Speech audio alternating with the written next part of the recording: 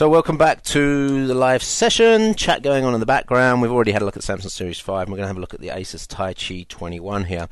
I've had it for about a week, and it's a 11.6 inch, 1.25 kilo Ultrabook with a very shiny lid that's actually a screen.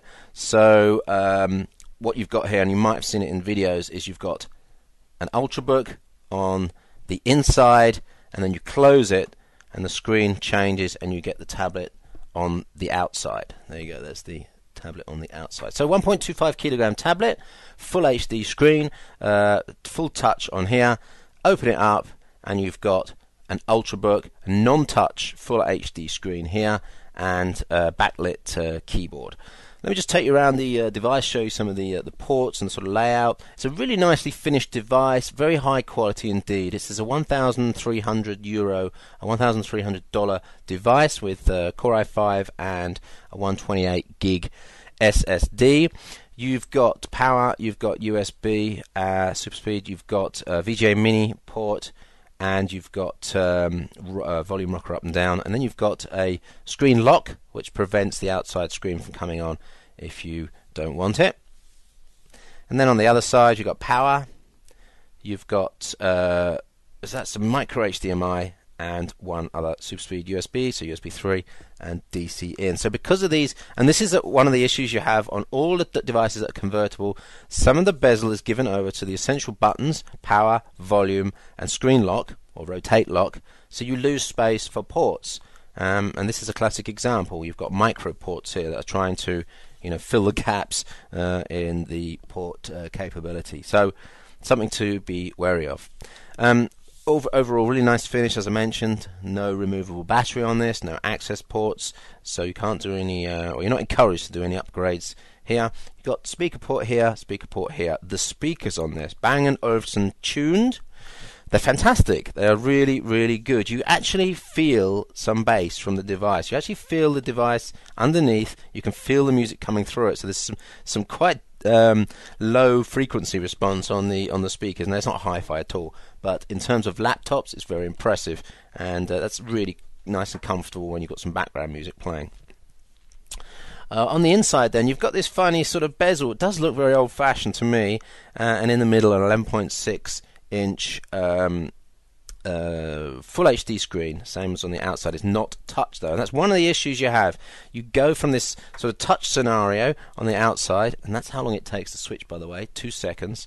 You go from this touch scenario on the outside, and then you're so used to using the touch on the outside that you want to touch on the inside. Now that's kind of funny for the first day or two, but after that you're touching and touching and touching again, expecting things to happen and thinking, why is it not happening? Why is what? And then you realise, of course, it's not on a touch screen. So you've lost some time. It gets inefficient, and you get annoyed. And so that really should have been a touch screen on there. But having said that, the bezel, the thickness here would have been much thicker. We've already got an extra 1 to 2 millimeters here because of the glass or the hardened plastic covering needed for the touchscreen, and it would be again another 1 millimeter if this was a touchscreen on the inside as well. So there's a compromise there.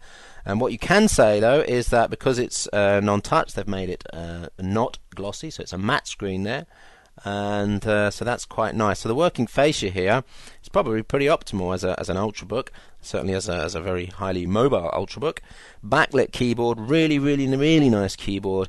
Mouse, not as good as the Samsung. It's got built-in mouse clicks, mouse buttons, which I don't like. I prefer them separated, but it's pretty good. It's not too bad at all. One special button you've got here then is the screen switch button, and if I just quickly log in here, I can demo that. We're just going to log in. That allows you to choose between internal screen only, external, mirror, or extended screen display. Let me just log in. Okay, there we go. So when you press that button, you get to this page, and then at the top you'll see you can choose the mode. So if you choose that mode, you'll have an extended desktop, so you can basically have stuff running here, and then you've got your Windows running on the outside in a touch environment. So you can do PowerPoint, running the PowerPoint and notes on this side, and then the presentation on this side. 11.6-inch screen is not really ideal for presentations though, and I am tending to have more fun just displaying images on the back like that. That's one thing you can do. Right, so that is the sort of special screen feature. Let's just go back to single screen there. It automatically goes to outside screen when you close it, unless you've got the screen lock button on, in which case it will shut down or go into standby.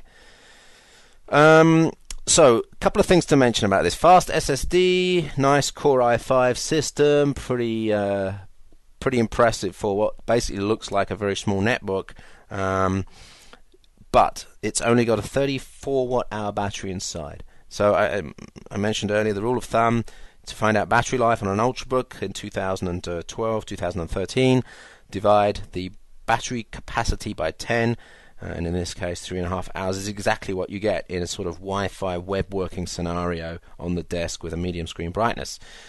That is a little bit counterproductive. Well, let's consider this device to be a mobile device, something you really want to take out with you, but of course when you're taking it out you want more battery life, not less. So you're paying here the extra 1.5 millimeters and the €100 that's been put on the outside has been taken away from the inside to keep the device thin, and it really is thin. So you have to consider that. I think this as a convertible is better than the Dell XPS 12 for tablet usage. It's better than the Yoga 13 for tablet usage, and there's a really noticeable difference in the weight of it and in the sort of handling of it, because it's much smaller. There's not the big lever effect on your wrist, and because of the 1.25 kilo weight, it's much more usable. But it's certainly not in the territory of an 800 gram 11.6-inch tablet, and I've got one here which is again a Windows tablet. This is 11.6 inch Lenovo Lynx. It's on a Clover Trail platform. It's 700 or 800 grams, and this is really nice for reading. 10-inch versions of this are even more handlebar, huh? Easy to hold, and so you got to bear that in mind. It might be that you could, if you want touch, buy the Samsung Series 5 Ultra Touch, and then with the €300 extra, go and buy yourself an Nexus 7. That's something to think about. Webcams, actually nice quality webcams on this. The 5 megapixel outside camera gave some good results when I tested it, and I mentioned the speakers as well. So overall, Taichi 21 is expensive, but it's a very high quality device. As a convertible, the tablet is more usable than the Dell XPS 12 and the Lenovo 13, or anything that's 1.5 kilograms.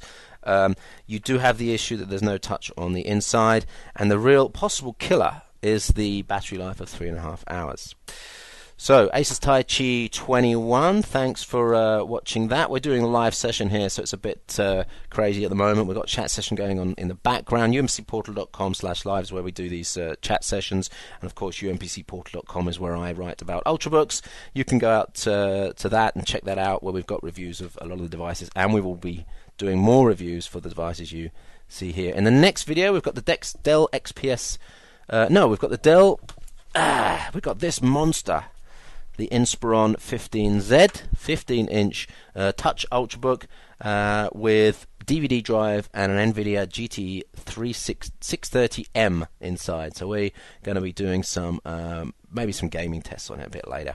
Thanks for watching the YouTube video. Don't forget to like, don't forget to check out the other videos in the channel. My name's Chippy, and we'll see you on the next video. Thanks for watching.